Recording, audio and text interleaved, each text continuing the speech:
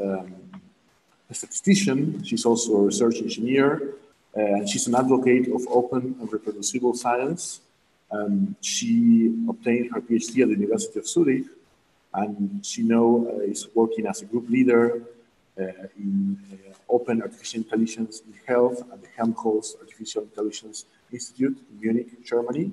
And she's working at the intersection between machine learning, artificial intelligence, and health. And she's willing, and she's also very supportive of other scientists to help them to migrate towards more open and reproducible science practices. So for us, it's obviously then a great privilege and pleasure to have Heidi talking about this, her experience in open data science with us. And thanks a lot, Heidi, for being here. And whenever you like, thank you. Thank you very much. Thanks for having me. So unfortunately, you can't see me today because also in Germany, we sometimes have internet connection issues, which we are having today at our home. So I'm connected using my phone, and I think I hope that the audio is good enough and that you can still follow me. It's excellent. Okay, thank you. Yeah, today I want to talk about the topic open data science. So what does that mean? How does open science and data science connect? And why should we think about becoming open data scientists? Next slide, please. So I usually try to have people ask many questions, and since we're in this online setting, I would like you to ask your question in this pad that I linked here at the bottom. So if you can enter this link in your browser, then you will see a window opening, and I hope that my internet connection is good enough to read that. Otherwise, I will ask someone from the audience to unmute and help me with the questions as well. But yeah, if you can open this link, then there will be a possibility for you to ask questions. If you scroll all the way down to the bottom, it says questions, and you can add your questions there in case you have any, and we'll try to discuss them at the end or maybe also in between.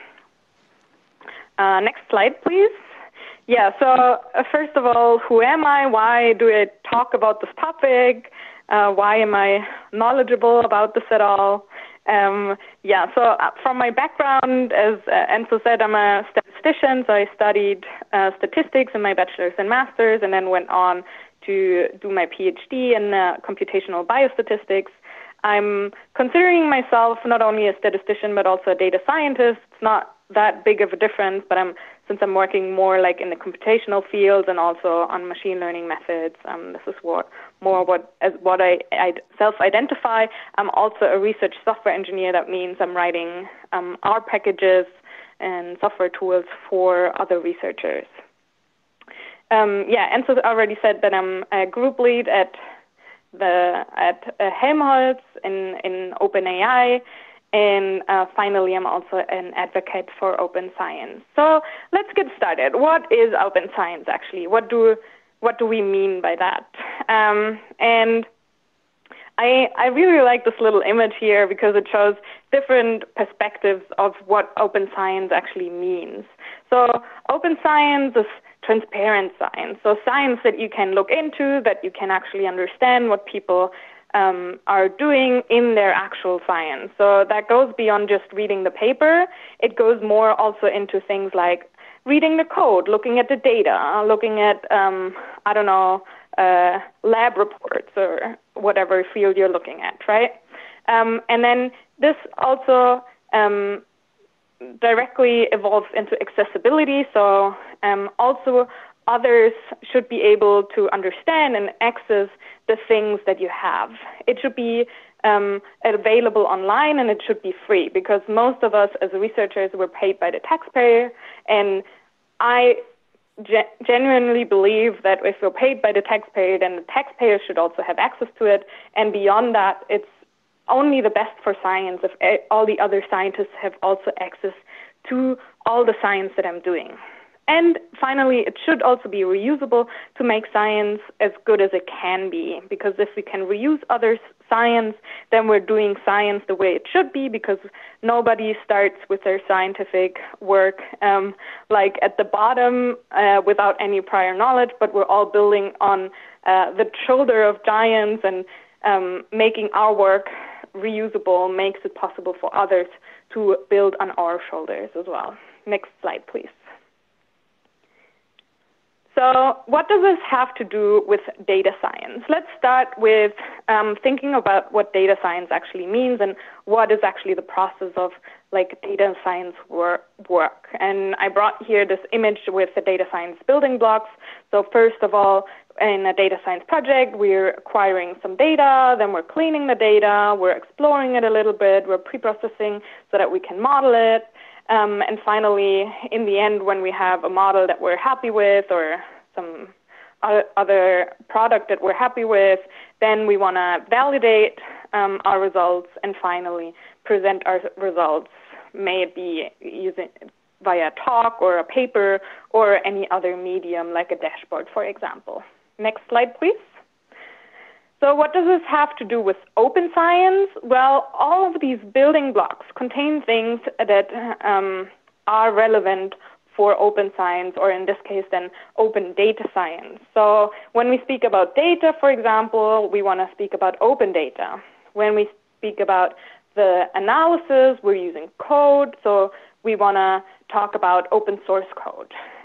Finally, when we present our results, we can talk about open access to these results, to, for example, the paper. And then potentially there's many other things that are involved there, which I'm here summarizing using the term open materials. Next slide, please.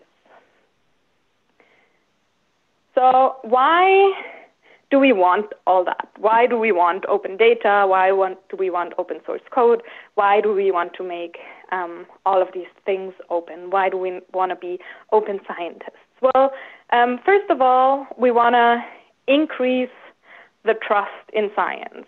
So, as I said before, most of us are paid by the taxpayer, and even if we're not, we want people out there to read what we're doing and to also trust in the science that we do. Finally, we also don't want to waste public resources. A really cool thing about open science is also that you can get feedback, and you can also get really good feedback. So every once in a while, someone tells me, hey, you have a bug in your code, you did something wrong there. And of course, they're sometimes even correct, because nobody's perfect, and that will improve my science, and it has been improving my science tremendously. So this is one of the really cool things about open science as well. Being international and inclusive is also one reason why I think open science is super nice, because if we make our work openly available, then anyone can build on it, use it, or collaborate with us. So, and these connections, they don't just happen, right? If I want to work with someone that I don't know, I will probably not know what they're doing. But if I see someone's work and I can follow what they're doing and I can maybe even work with their data, then it's much more likely that I'll collaborate with them. And finally, of course, what I already said before also, increasing the speed of discovery, right? We've all gotten into science to do something to improve the world, or maybe you're thinking about getting into science. And for many of us, the reason why we want to be scientists is to do something good in the world, to make new knowledge in a way. And speed is an important part here, right? Because we don't want to redo something that someone else already did, but we want to create something new, and that we can only do if we can build upon what others have already done. The slide itself is also an example for why open science is really cool, because I didn't make the slide. I actually took the slide from the LMU Open Science Center, and I didn't have to create it. It saved some time for me, and I get a really nice slide with really nice little images in there. Okay, next slide. What is the reason, like what happens if we don't do open science? And I think what we've been seeing the last like 10, 15 years, what we call the reproducibility crisis, is one thing that happens if people or scientists are more focused on like improving their career and having really cool papers in I don't know, Nature or Science, rather than focusing on good quality science, open science, and building upon each other's work. And this is something that actually nobody really wants, right? Nobody wants science to be non-reproducible. What does reproducibility actually mean? So it means that we can redo what others have done and get the same results. And the reproducibility crisis has shown us that this doesn't necessarily always work, right? So sometimes, or very often actually, if we redo something a different scientist has done, we don't get the same results. And that's obviously something that we don't want, and which has led science into a big, big crisis, especially in the fields of like psychology and medicine. But I'm sure you've seen similar discussions also in your field as well. Next slide, please. So now let's get to the next question. Like, why wouldn't people do open science? And this, I think, is always a very important question as well, because there's many people who get into science with like really the best intentions, and then in the end they do research to the best of their knowledge, but maybe it's not open, it's not reproducible even. And why do we get there? How do we get there? And what stops us from making our work openly available? And this is something where I would like your input as well. And I hope that I will also be able to read it. So again, we're going to this link here to this pad. And I would like to see your answers to those questions, like, what do you think stops people from making their work openly available? Or what do you think would stop you yourself to make your work openly available? And I see that already some people are writing something here. And I think we're quite a lot of people here, so I'm expecting at least 50 answers.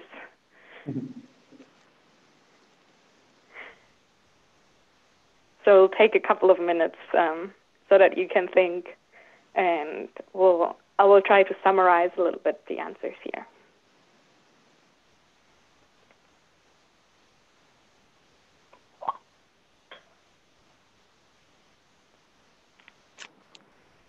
So I can perhaps risk. I'm not entering the pad because I'm sharing the slides. But I can perhaps. Sorry, what? Sorry, I can't enter the pad because I'm sharing the slides. But I think that probably one of the main reasons for physicists, at least, is the fear of sharing code that is poorly written or difficult to understand for computer scientists or for more professional coders. So that is kind of one of the reasons I think it's very common among physicists. Mm-hmm. Yeah, I will say something about that in a minute, because I think that's a very, very common fear, actually. Yes, it is.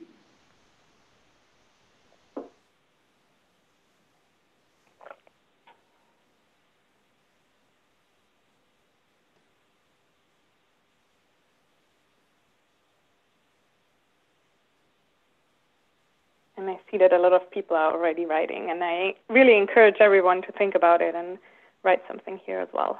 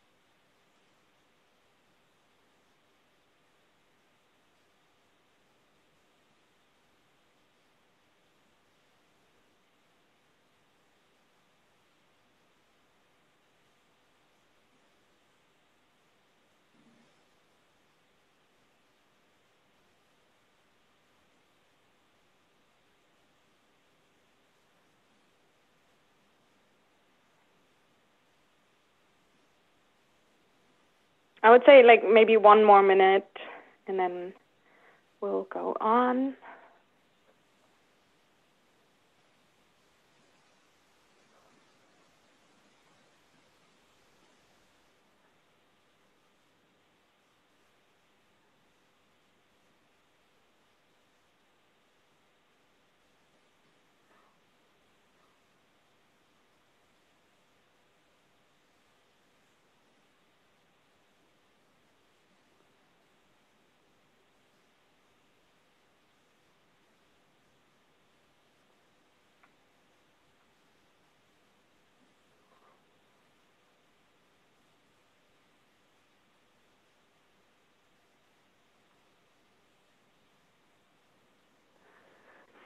Okay, so thanks a lot to everyone for participating in this little exercise.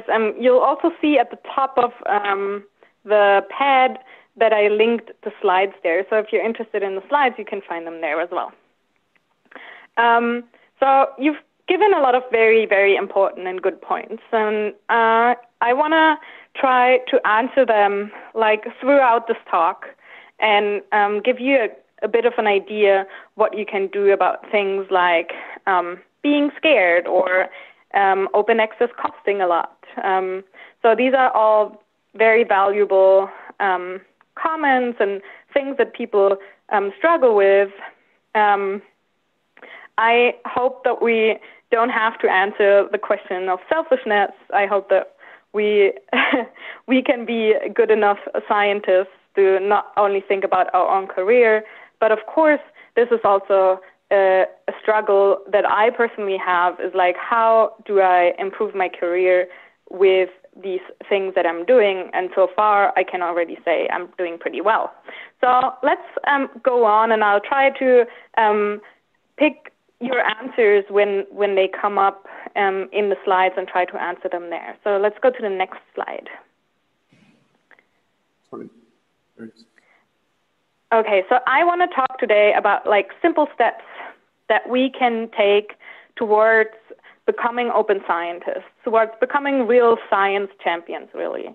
And you already mentioned in your comments that it's sometimes not very easy. People don't know how to do it. And I want to just say, like, being an open scientist is not like binary. It's not like either you are an open scientist or you aren't. It's rather a scale, and you can take simple steps towards the top of the scale, I would say, okay? So this is not something where we have to learn all at once, but there's a couple of things that I think we can try one after another. We don't have to learn everything at once. So the first thing that I recommend is talking about open science. Talk about it with your peers, talk about it with your thesis supervisors, talk about it with people that are interested about in open science, and see what their opinion is, what they think is important. And I've done this a lot, and each time I do that, it helps me a lot. And I find people who struggle with the same things or have already figured out some things that I haven't. Secondly, if you ever get to be a reviewer, or if you're already reviewing papers, then it's usually nice because you can ask for things, right? So when I get a paper to review, I ask for open material. So I say, well, I can't understand the paper if I don't get to see the code as well. So because I can't check if the code really aligns with what the authors say in the paper. This is something that I regularly do.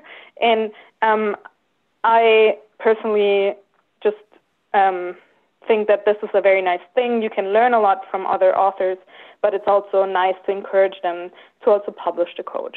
And finally, ask yourself, what are simple things that I can make publicly available? So if you're already doing a little project work, or you're doing a PhD, think about what are things that are easy to make openly available, right? We don't have to start with the most difficult part. Let's start with the simple parts. And next slide, please. And yeah, so really ask yourself, what is it that I can personally do that is easy? An easy first step. Okay, let's go on. Next slide.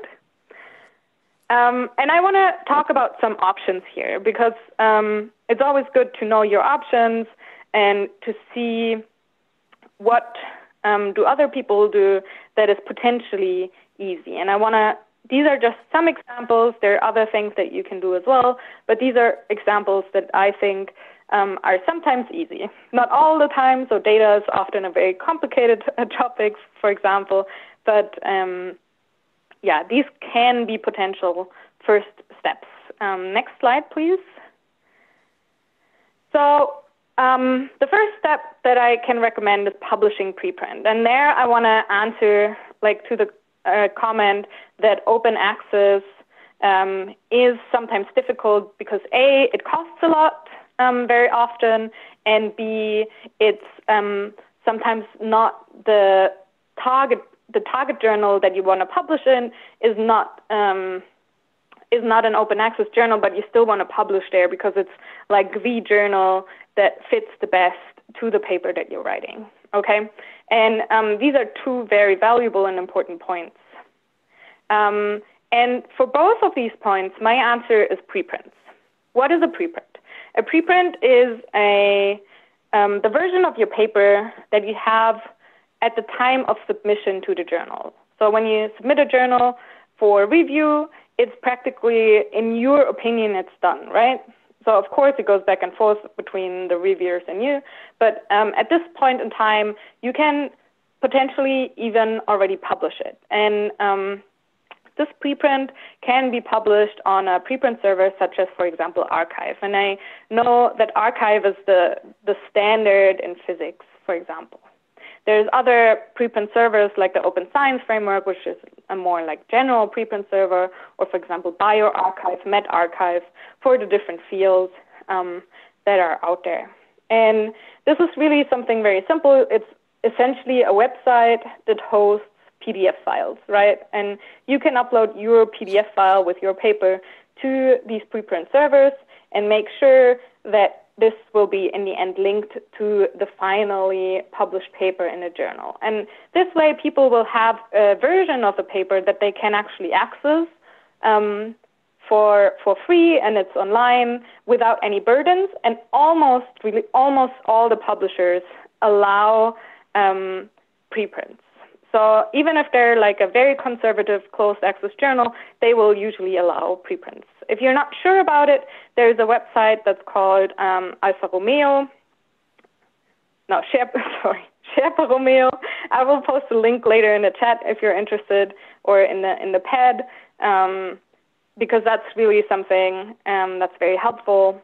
It's just a website that tells you which journals allow preprints and which don't, but almost all of them do. Next slide, please. The next thing that we can think about doing is verifying our data. What does that mean? So when we think about open data, for example, right, then that means we make data openly available online. But when we're talking about verifying data, we're being more specific. So FAIR is an acronym that stands for findable, accessible, interoperable, and reusable. So what does that actually mean? Findable means that we can find it on the internet, right? So if I enter some search terms into a search engine, for example, I can find the data set, or it's on an open data platform that's known, or it's linked in the paper. So it's findable on the internet. It's also accessible, so that's what the A stands for. For example, that means that you can actually go to this website and download the data. And it's also a unique data set, and it's clear which data set is meant in which situation. This is why in this little image it says DOI. That's a unique identifier for a data set. Interoperable means that you can actually use it on any computer, or on most computers at least. So, for example, I don't have an Excel license, so Excel files are sometimes not so easy for me to handle, but CSV files, they work on any computer, right? So this is something that's interoperable. Reusable means that you actually are allowed to reuse it. Their licenses play an important role. So I, for example, use for all of my work or wherever I'm allowed to do, I use a CC BY license. So this is just a license that allows others to reuse my work. Just the only thing that I ask them to do is saying that they've got it from me. For example, the slide deck is also licensed under CC BY. Fair data is not the same as open data, so data can potentially be fair but not open. So for example, I work a lot with medical data. This is not always possible to make that openly available on the internet, but I can, for example, make metadata available openly on the internet and tell people how they could potentially apply it to use the data. And there's a clear process how this works. And this data can also be called fair. Next slide, please. If I want to make my data openly available online, then there's a lot of different platforms that I can use. I'm just naming a few here. So Open Trials is maybe not the thing that you you work with in your field, but you may have heard of Zenodo, because that's a platform that was started by CERN, for example. And another platform is the Open Science Framework, which is a very general platform for both data, code, also preprints, and so on. I think for your field, probably Zenodo is the go-to, or maybe you have an even more topic-specific online platform for your data, or maybe even your institution has a data platform. So this is something that I can recommend. I usually recommend things here that are not commercial. So none of these examples that are shown here are commercial. They're all like from the community for the community and nonprofit. For example, Figshare is something that I don't recommend because this is commercial and I don't know what their commercial interest is in my work, and this is something that I don't feel comfortable with personally. Next slide, please. So why don't we just give it a try? So we can, for example, see Zenodo or also the Open Science Framework, so short OSF, and just try uploading something. It's really not so hard. So if you have, like, for example, a poster that you've presented at a conference or at some other event, why don't you try uploading it to the Open Science Framework and see how it goes? Just as a first try to see how it works and that it's actually pretty easy. And next time when you really need it and you want to share your whole research project, for example, then you'll already know how it works. Next slide. Okay, let's talk about code. So with code, it's actually really very similar as with data. We want to upload it to some platform. The platforms might be a little different, but it can also be the Open Science Framework or Zenodo, as in these examples before.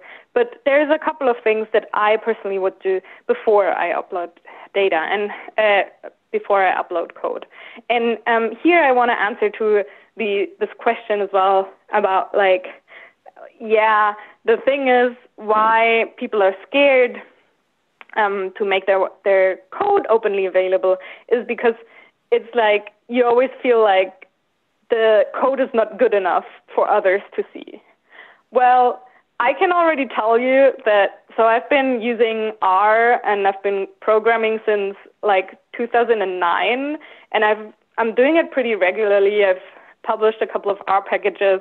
So I would say I'm like, yeah, probably pretty good, but I still feel embarrassed about it, right? So I can already say it probably will never go away, no matter how good your code is. So just like do it regardless. A couple of things that help with that. I think that's the first point here is probably not such a big topic in your field, but step one is obviously using code, right? So using scripts instead of clicking programs such as like SPSS, for example, or using R or Python instead of Excel, for example. The second step is like start with easy things again. Start with giving good names to your files and folders, as well as to your variables in your scripts. So these are pretty easy things and like non-technical, but personally, I think they're some of the most valuable things that I do to make my work such that I still understand it in 5 years, and also obviously so that others understand it as well. The next step is documenting, just having a line above complex code that just says what the code is about. Let it be 5 lines sometimes, right? Just say what the code below is going to do. And then finally, even if you're not comfortable with it, even if you like think, well, this code is so ugly, still do just publish it. It's better than having the code, but better than not publishing the code. Publishing ugly code is something that everyone does, and nobody feels like their code is beautiful, right? So it's something that we have to go through. It's the same as like if you record yourself, you will always think that the things that you say sound really awkward. It's the same with publishing code. Next slide, please. This is a very good point that is very strongly connected with code publishing is using version control. And I don't know how common version control is in your field yet, but I personally, when I work with code or any other text-based things, even when I write papers, I use version control. What does version control actually mean? So in the olden days, what did we do? So actually this here at the top is a screenshot from an actual email that I received. It says, "Dear colleagues, attached you find the public version of the protocol. Please have a look and do comment. We can also meet to aggregate our reviews." And then in the attachment, we find a study proposal, version 1 from this and that date, right? And now imagine that actually this email was sent out to 10 people, and now 10 people commented and sent it back. And there's lots of different versions coming back to the poor email sender, right? And this poor person needs to aggregate all the results into one single document in the end. And this is something that is super painful, right? Nobody wants to be that person who has to do that. What we see a lot for people who don't really use like standard version control, so automated computer version control, but like do it using their naming of files, which we see both in the email and here in the screenshot on the top left, is something where we just say what the version name is of the file, right, in the name of the file. So here we see paper draft, and then we see paper update, and then we see paper final. And then we're like, yes, this is the final paper. And then, of course, we give it to our supervisor, and the supervisor says, well, but you have to change these things. And then you go back, and then it's final too. And then this happens over and over again until we're like frustrated to a point where we're like, oh, I can't do this anymore. But good news, we don't have to do it this way. There is a standardized way of doing this automatically using our computers. And the solution, or one of the famous solutions, is called Git. So if you don't know Git yet, I really recommend learning it. I personally wouldn't want to live without it anymore. So it's that important to me. So this is one thing that I can really recommend as one of the steps towards becoming an open scientist, but also if you work in any other field where you use code. Next slide, please. Pre-registration is something that's still pretty new, but I think it's really powerful. So pre-registration means that you say what you're going to do in a project before you actually start the project. And you can even write what we call registered reports, and that just essentially means you're writing the paper that you're going to write anyhow before you actually start collecting the data even.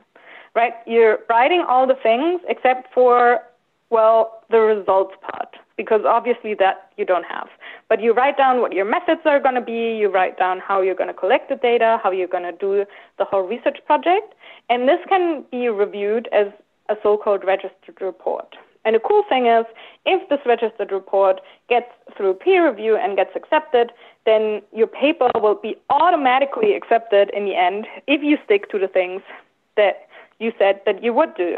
And this is obviously really cool, especially for us young researchers, because if we start a project and this is really cool and the reviewers like it, then we'll go through with it and know that it's going to be accepted no matter what the results are going to be, which is not always the case, obviously. So sometimes the results are not very interesting, but the project was well designed and everything was well done, but it still doesn't get accepted. On the other hand, if the reviewers already think it's a bad idea and your project is not useful, then you'll know early on before you put too much work into it. Okay, next slide. Yeah, so this is already, I'm coming to the end now so that we can also have still some time for discussions. Science communication is like one of the, like, when you've done all of the other steps, or even if you don't do the other steps, but just talking about your science also makes it more open, obviously. So if you are, for example, on Twitter and talk about your science and say, like, talk about also your struggles, then this makes you not only more approachable and more widely known, but it also, makes your science more accessible as well. I am, for example, very active on Twitter. I'm also trying to give a lot of talks about my research. I'm thinking about even starting a podcast. This is something that maybe will happen next year. And I'm really excited also if the media picks up my work, which we see here at the top, at the bottom. In this case, I would have wished that the author of the article would have talked to me as well, because then I could have helped a little bit and make it even better. But this is something where I think, we can also do more open science and more accessible science by talking about it. And next slide. Before we finish up here with me talking and getting to your questions, I want to leave you with a few additional tips. So as I said in the beginning, talk to other people, talk to other aspiring science champions or people that you consider science champions about open science and see what they're doing. If you ever should run into like really an issue where you feel like someone is doing science wrong or unethical, and you need someone who helps you with figuring out this problem, most research institutions have someone who's called an ombudsperson, who has specifically the responsibility to help in these scenarios where really fraud is happening or something unethical is going on. And finally, I want to leave a book recommendation. The book is called Science Fictions, and I think it was a very enjoyable read. If you are interested in this topic and want to learn more, I think this is an easy place to start. There's also an audiobook available, which I personally really enjoyed. And then we come to the final slide, where I want to leave you with the hope that you will connect with me maybe on Twitter, and then I will try to see if we have any questions or anything that you would like to discuss about on the topics on my talk. And I already see that there's one question. I would just read it out, right? Is that okay? And then try to answer? Yeah, sure. Okay. So the question is, when you say that you ask for open resources, do you mean you contact the researchers of a paper, for example, and what is their usual reaction? Are they helpful and glad to help? Do you think this have changed due to your background or the institution you were working for? I think this is a very cool question. So when I said I ask for open resources, I often do that in the role of a reviewer. So then I usually contact the editor who has given the paper to me to review it, and then I say, well, I need code to be able to review this, and then they get in touch with the author. So I don't really know what their actual reaction is, but most of the time I do get the code. So the authors do want to get their paper accepted to the journal, and then it's usually not a big deal. I've had other situations as well where I was interested in the work that others did and just contacted them, and their reactions are, to be honest, they're mixed. Sometimes they say, well, I don't have access to the code anymore, I switched institutions, and I have no idea where it is. So this is something concerning, like, the organization, level of organization of individual researchers. And I can say from myself, this is an important problem that we have, is like the switching of institutions and not bringing everything with us will eventually lead to these kinds of issues if we don't have them under version control or whatever. So yeah, there's mixed reactions to it. Sometimes people will just send it to you. Sometimes people say they can't. Sometimes people say different things. So very, very, very different. I'm not sure I can say something about whether it's different depending on my institution. That is very hard for me to say because I don't know what it is like to be a different person. Mm-hmm. So I wonder if anyone here maybe has different experiences that they want to share on this.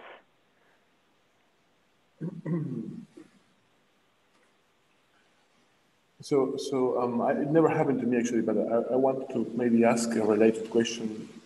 Mm-hmm.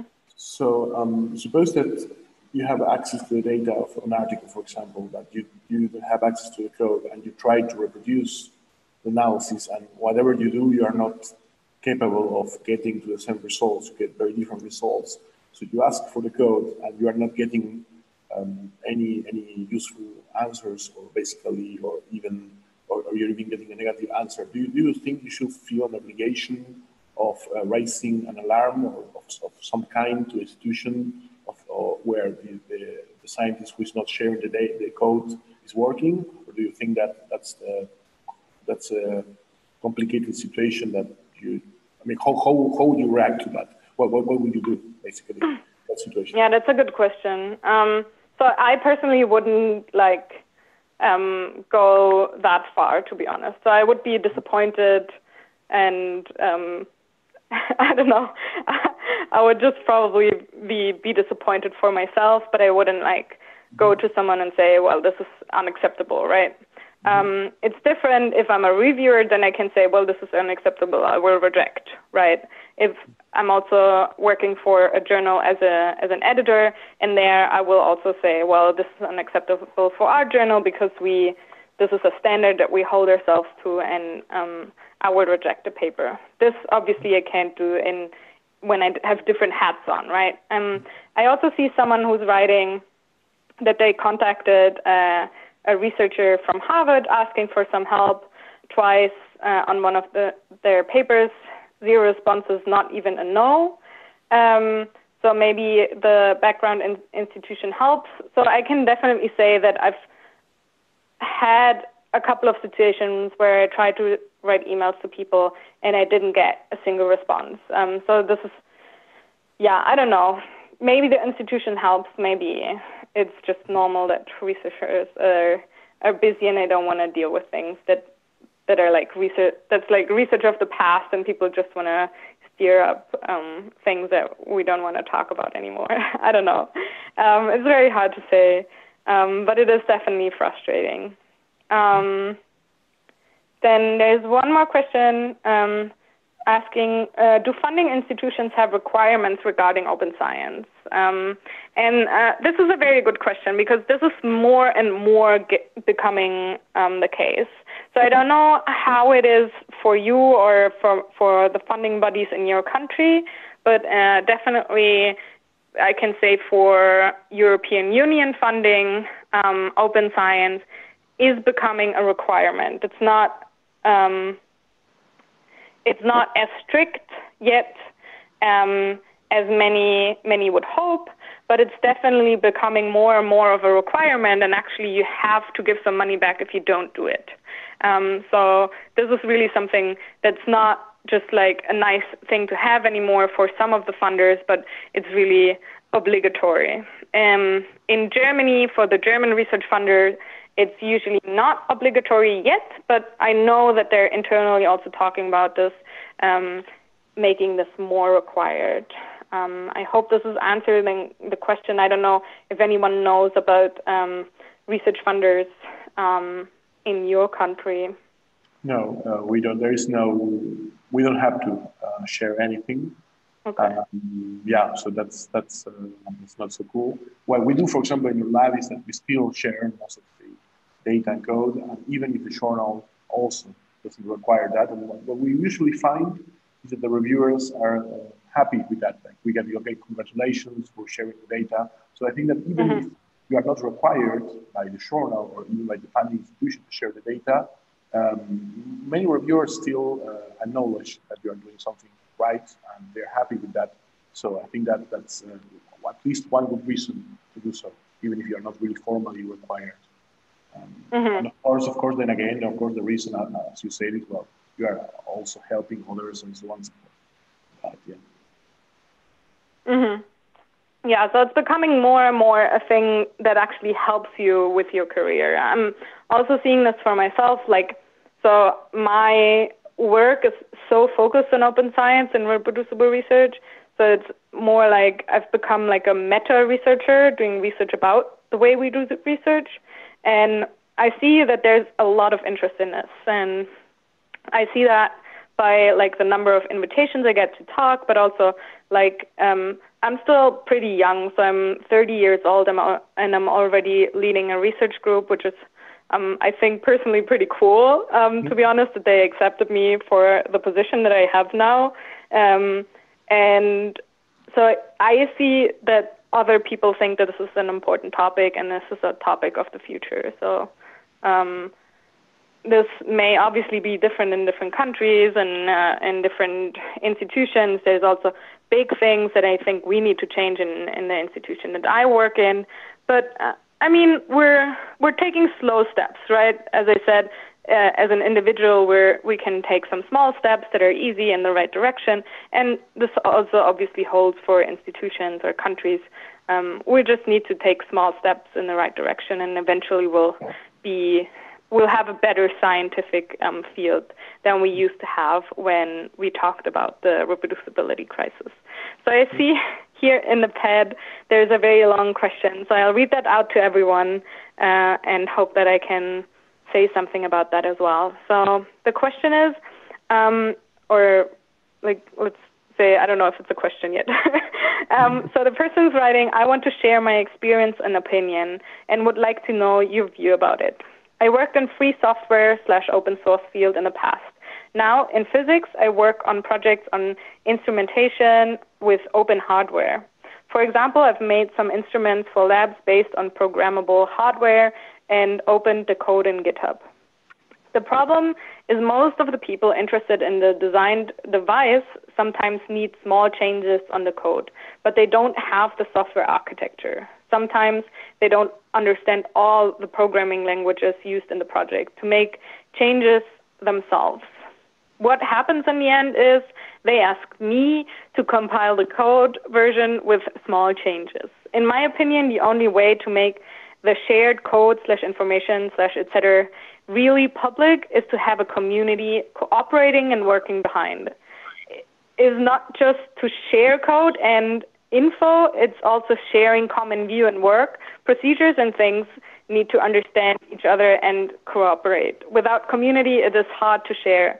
Thank you for the very interesting talk. Well, this is a very, very interesting comment and a very interesting situation and something where I do definitely have an opinion about. And I think it's pretty cool what you're doing, actually. And I completely agree with your view that if you have projects like like software packages that are used by others, it's sometimes a burden as well. So you're probably happy when the first few people are using your package and maybe even opening issues, but at some point it becomes a burden and it stops you from doing new work, right? And this is something where I completely agree it's good or better to have a community who works on this. And building communities is obviously not easy, and this is something where I can, from my own perspective and my own experience, say this is something that is one of the hardest things when we talk about open source software, especially in the scientific context, right? Because this is not a paper, this is not as valued as a paper, and especially if this is something that's already out there and already being used, and it's not something new. And so what I want to say there is that there is a new movement forming that has started in the UK a couple of years ago and has led to tremendous changes already in the in UK's way of doing science, and it's called RSE, which is short for Research Software Engineers.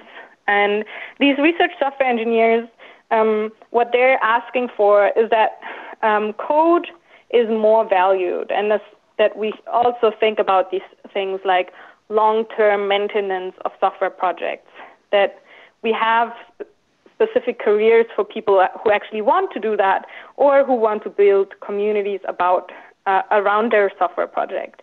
And this is something that I definitely, for the person who wrote this, is something that I really recommend you to look into, is like the RSE community. There's like an international growing community out there. I don't know what it is like in your country, if there's like a national group already. In Germany, this has started we had the first conference like last year, so this is all pretty new, so maybe you might be the one who kicks that off in your region or country, but this is definitely something where I would say get together with other people and try to like make this more seen that this is a real issue that we have in science, because we depend so much on the software, right, in science and in physics especially. And we need to value people who write scientific software, and yeah, help them to do it and grow a community around it. I hope that answered your question at least a little bit, or gave you hope. So I do have hope, because like this is a big movement and there's lots of people involved, and there's even currently, I'm not sure if it's still going on.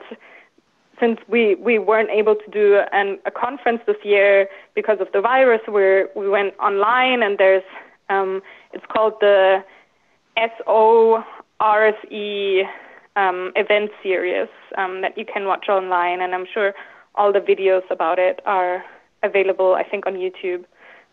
So I'll write it in the pad. So it's called SORSE. My internet is gone again.